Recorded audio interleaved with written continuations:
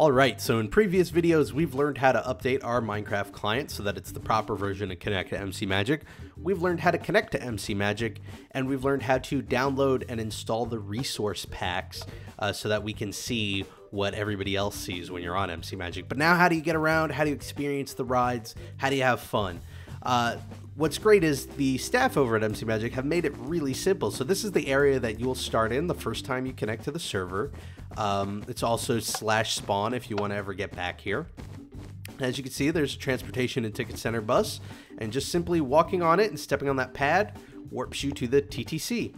And this brings you to a board here that has all of the servers. Now, the way the server works now is that each park is broken up into its own independent server, and the chat is shared between all of them. And the reason for this is so that lag is reduced by splitting up the maps and making them all a little bit smaller. They run a little bit more smoothly. The only change is that you have to sort of manually connect to these servers before you could ride on any rides.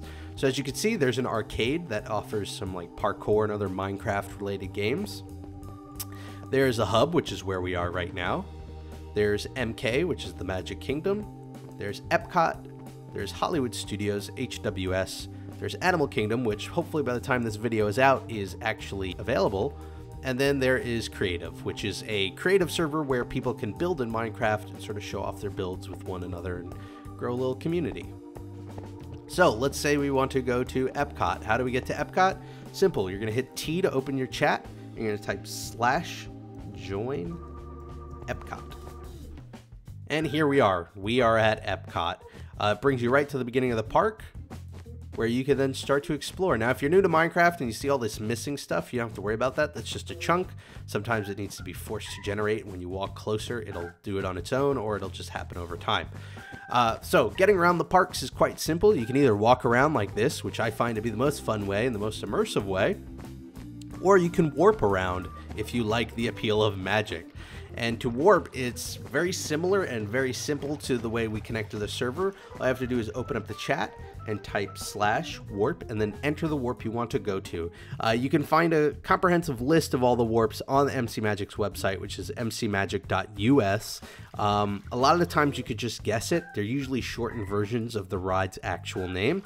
So let's go ahead and warp to the Italy Pavilion in Epcot. As you would imagine, it is Warp Italy. And now we are here, almost on the other side of the park, in an instant, in the blink of an eye, and the chunks will start to load in, and then we can walk around. Some of them are a little more cryptic. If you want to go to the Universe of Energy, it's Warp UOE. Not something you might have guessed right away. Usually, if it's not the full name or a short version of the name, it's the initials of the ride. So now we're at the rides. How do we actually ride the rides? Well, I'm going to show you, and I'm going to do it by going to one of my favorite rides at Epcot, and it's at Warp Norway. Going on the rides is extremely simple. You used to have to manually jump into the minecart trains to ride around. Now it'll actually automatically pull you into the trains, so you don't have to worry about it. So once you walk through the queue, and once you enjoy the fact that this is one of the few times you'll ever be able to walk through a Disney queue with just nobody in it, you're just going to find a button. There's usually some sort of button that activates the ride. And you just have to press it once, and you do that by looking at it so that the crosshair is over the button and right-clicking.